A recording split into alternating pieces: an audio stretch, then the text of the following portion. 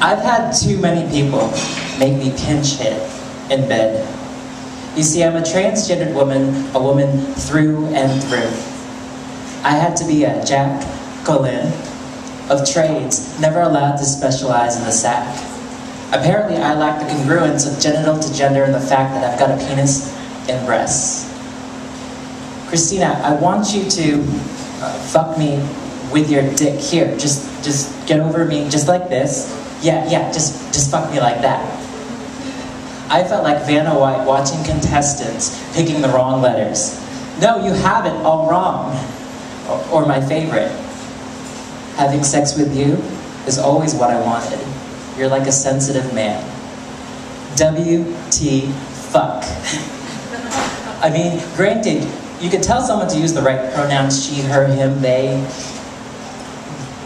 them, but how do you pronoun right in bed?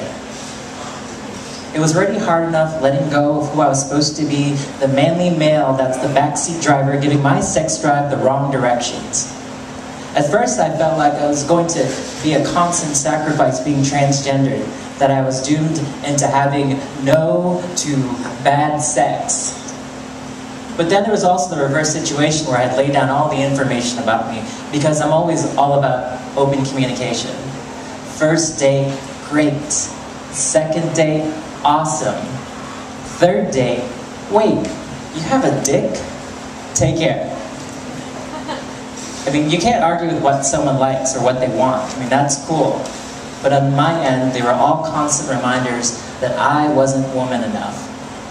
My philosophy is that it's there if you want to use it, but then there's the rest of me, where I come alive. My neck, my ears, my arms, my back. I like to think of my body and my mind as my sex organ, an instrument meant for skillful and appreciative hands. I am a Stradivarius, handcrafted with love, resilience, sensitivity, heat, and hormone therapy.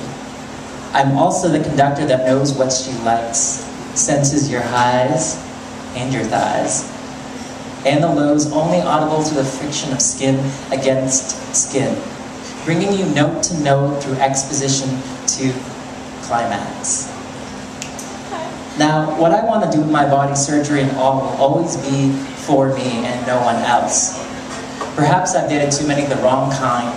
You could say it was a learning experience, but the constant denial of my womaninity placed me and pushed me into the far corners of denying happiness. And then there was Megan.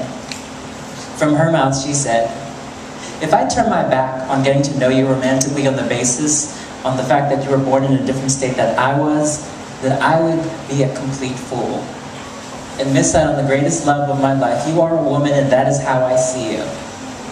She joins me in validating myself. She moves me in ways that makes the core of my apple quiver and want, and want, and want. There's the consensual sensuality that speaks to the sensitivity needed by the little girl in me that's been abused. To be treated as the woman I am, but giving this girl a chance to grow and learn, and let me tell you, I've always been a good student. Now, I do not have to adjust or compensate with her. I enjoy the full rights and privileges of being a trans dyke. Sure, there's the surgery stuff in the future and other things as such, but love has always been the most important part of my journey towards me. And I had been denying myself that. It's not the constant strife for challenges or the rejection, but the impossibility of grasping the idea of falling in love and being entirely in it, as me, as whole, but she fills in the blanks. She gave me sketches, she took me to her side, has shown me a great deal of her own womanhood so that my own would flourish. And I wouldn't want to take any of these things back. The nights without food, rape, being hurt, cuts, being scared, tortured, being confused, alone.